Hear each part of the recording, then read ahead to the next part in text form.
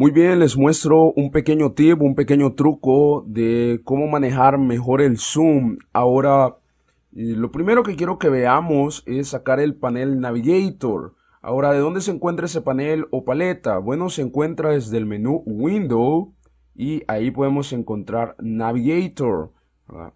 Lo saco y una vez tengo el panel de Navigator, lo voy a sacar de aquí, de su dock específico. Lo voy a hacer un poco más grande y se darán cuenta que ahí tengo la imagen. Ahora, con esta imagen yo puedo venir y empezar a hacer zoom, ya sea por porcentajes o con este slider que está aquí, con esta barra. Y el cuadro me va diciendo hacia dónde se va acercando, hacia dónde va haciendo el zoom in y hacia a dónde va haciendo el zoom out.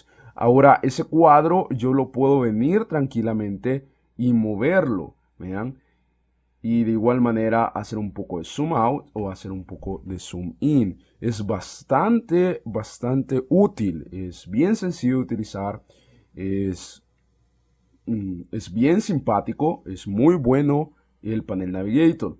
Ahora lo voy a cerrar por aquí. ¿Qué sucede si tú quieres estarte trasladando entre la imagen, ¿verdad? Similar al panel Navigator, pero no lo querés hacer teniendo el panel Navigator abierto? Bueno, para ello tienes este pequeño truco.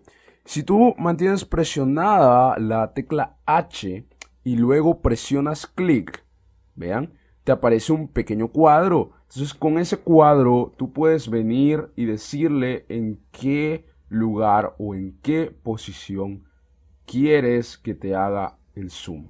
Simplemente presionas la tecla H, presionas clic, mueves el cuadro, sueltas el clic y sueltas la tecla H.